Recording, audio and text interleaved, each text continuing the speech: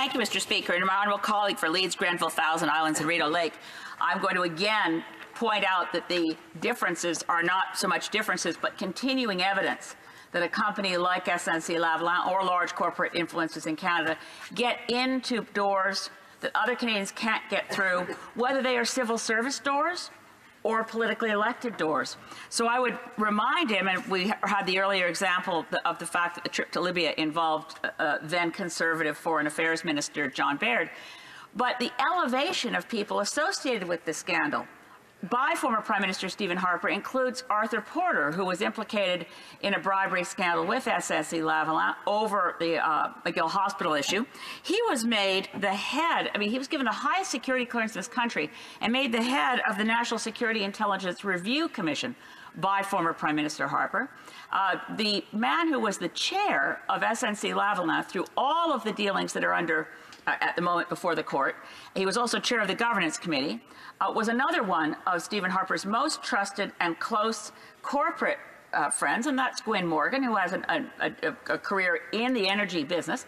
But Stephen Harper put him forward to be the head of the National Public Appointments Commission. My point here is not to attack any one individual, but to say the pattern of large government influence by people like corporations like SNC-Lavalin, regardless of who's in office, is a real problem. And we should be getting at that. How do we root out what is essentially systemic levels of corruption because our governments in general have become too beholden to corporate interest and influence? Member for Leeds, Grenville, Thousand Islands, and Rideau Lakes. Well, thanks very much, Mr. Speaker. I'm sure the member for Saanich Gulf Islands will get that Senate appointment from these Liberals that she's looking for quite soon. But when it comes to this SNC-Lavalin scandal and the Liberals, we've never seen anything like it. When called on the carpet, it resulted in what was predicted by the then Attorney General to be a massacre, a Saturday night massacre.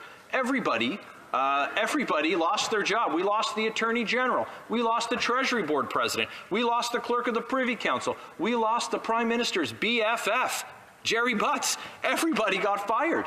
And then we had a game of cabinet shuffles every week. This is unprecedented.